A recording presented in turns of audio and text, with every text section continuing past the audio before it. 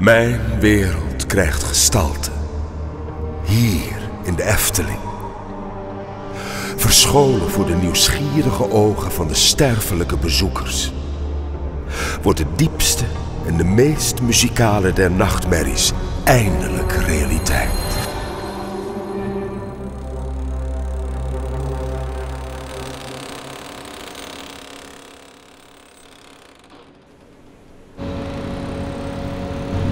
Wat hier wordt onthuld is de ruïne van een middeleeuwse abdij.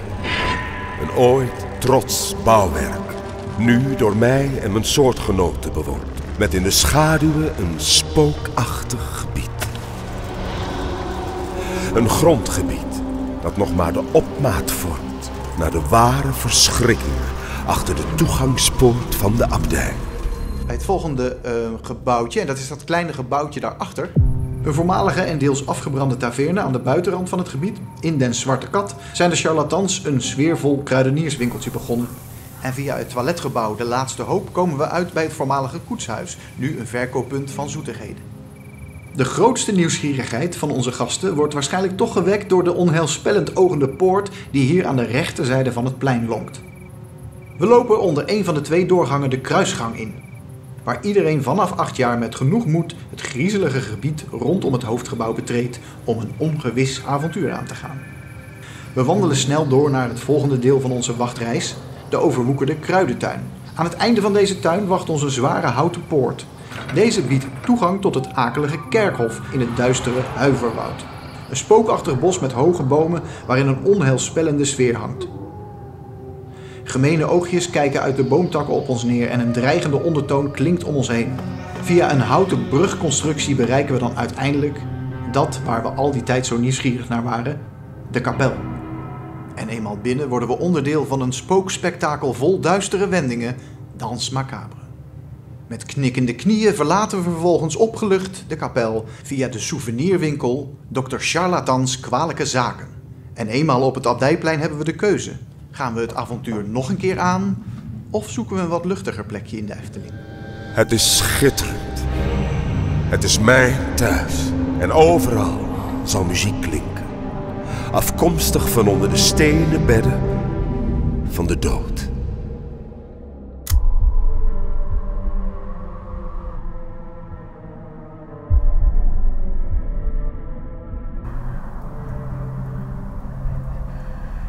Deze is niet goed hoor, deze plek.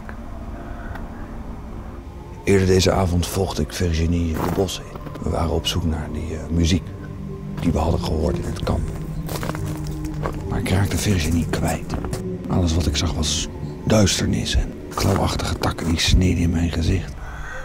Ik weet niet waar Virginie is. Ik was bang. Ik hoorde zachte stappen tussen de bomen. Virginie! En niet van Virginie, maar van iets of iemand anders. Maar toen zag ik ze.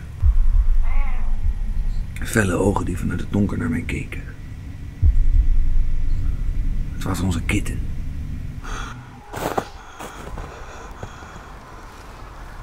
Rustig.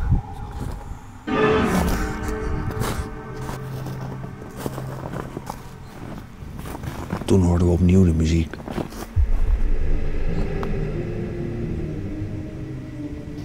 Ik kreeg kippenvel. Ik voelde me akelig. Het was alsof die muziek ervoor zorgde dat al het gevoel uit mijn lichaam verdween. Ik snapte niet hoe dit allemaal kon, maar toen zag ik het.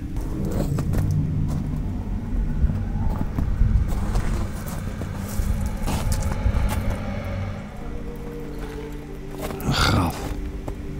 Ik denk al zeker een eeuw oud. Met daarop een bekende naam.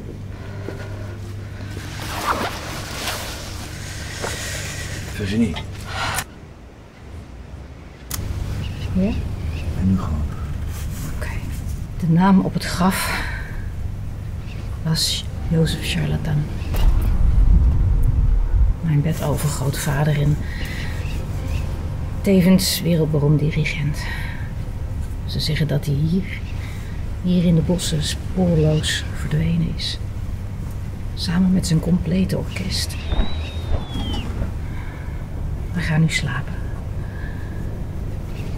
Maar een paar vragen zullen me bezig blijven houden. Wat doet Jozefs graf hier midden in het bos? En wat is er met hem gebeurd?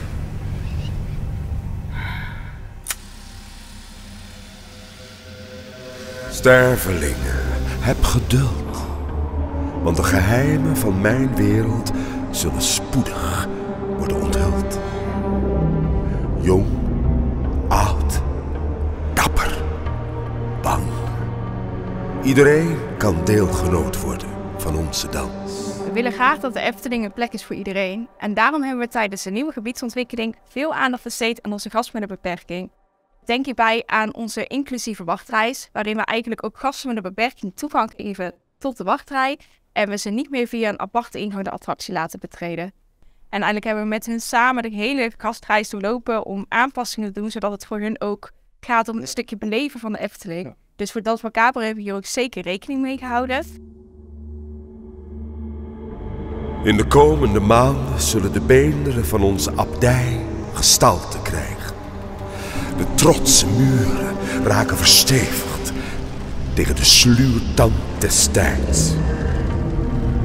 Mijn soortgenoten en ik hoeven nu alleen nog maar te wachten tot onze honger met onschuldige zielen wordt gestild. En ieder wees gewaarschuwd, want spoedig is het wellicht jouw naam die hier op een van de grafstenen staat.